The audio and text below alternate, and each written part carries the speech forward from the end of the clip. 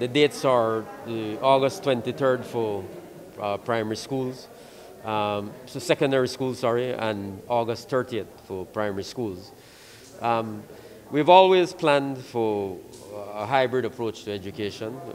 So our plan has always been about having a hybrid approach, blended learning, remote learning, as well as face-to-face instruction, with the hope that we could have full face-to-face instruction. That has always been the plan.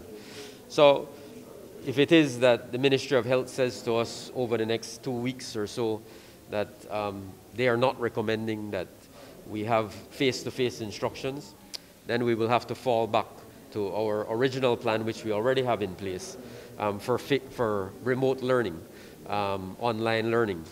So that is in place. We've discussed that with all of our managing authorities across the country. Our district education centers are working with schools in their communities to make sure that everybody is ready if we have to go that route. But as I said, we remain hopeful and we have a plan in place